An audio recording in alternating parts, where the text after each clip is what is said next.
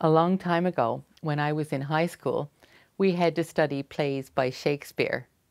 And one of the ones we studied was The Merchant of Venice. And there was a speech there where the words are spoken, "The quality of mercy is not strained. It droppeth as the gentle rain from heaven upon the fields below." To me, those words have often come back.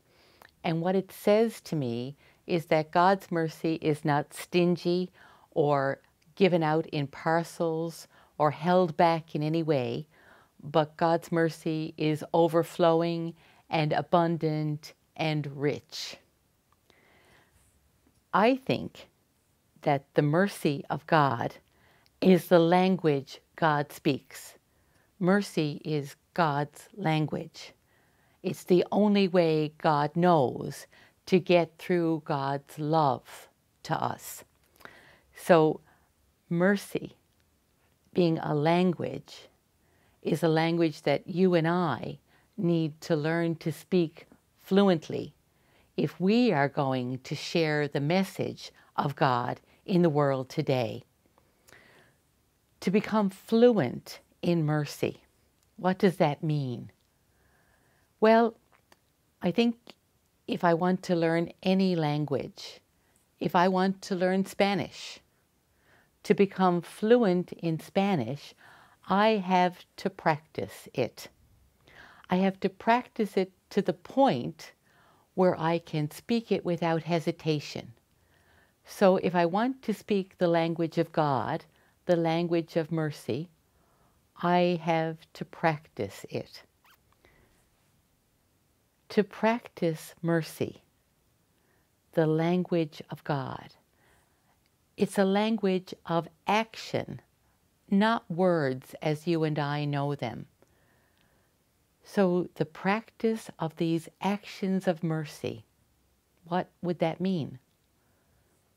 If I want to speak like God, I must give food to the hungry. Practice giving food to the hungry.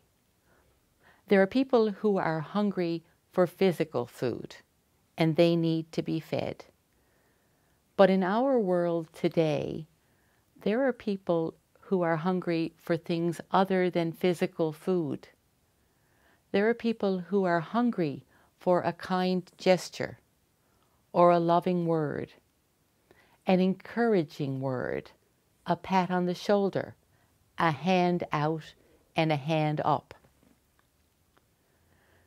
We know too that the language of mercy is to give clothes to the naked.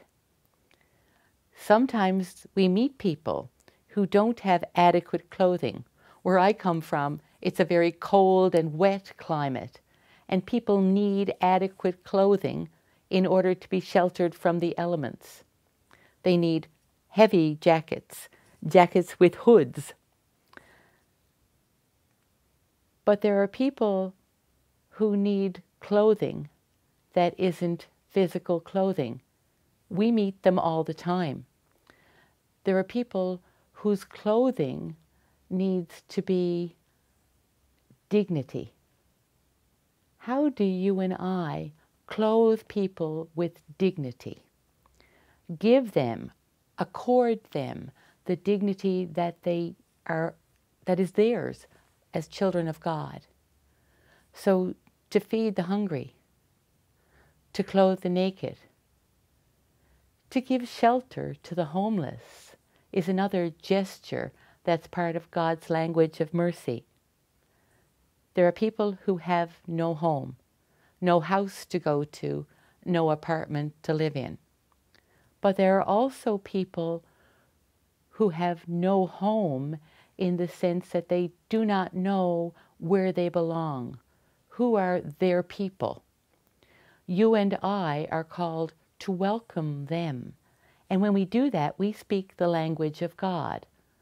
Like that, another action of mercy is to welcome the stranger. Sometimes we do that physically when we welcome people from another country into our country, or when we welcome people from another town into our home. But there are other ways to welcome the stranger, too. Have you ever met somebody whose ideas are not like yours, that seem very foreign to you? I've met people like that.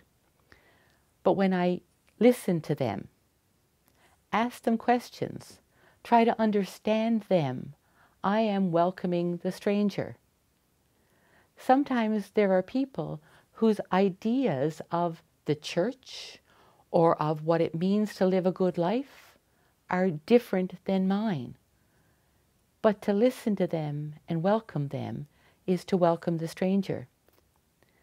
So when we learn to speak the language of God, this language of mercy, it's a language not of words, but of gestures.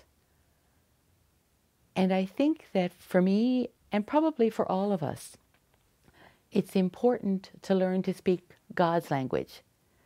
Because in doing these things, that's how God's love is made present in the world. That's how we share the love that's been given to us. It's when we use these gestures of mercy to welcome others, to accord them dignity, to make them feel at home, and our world becomes a little less cold and maybe a little more warm.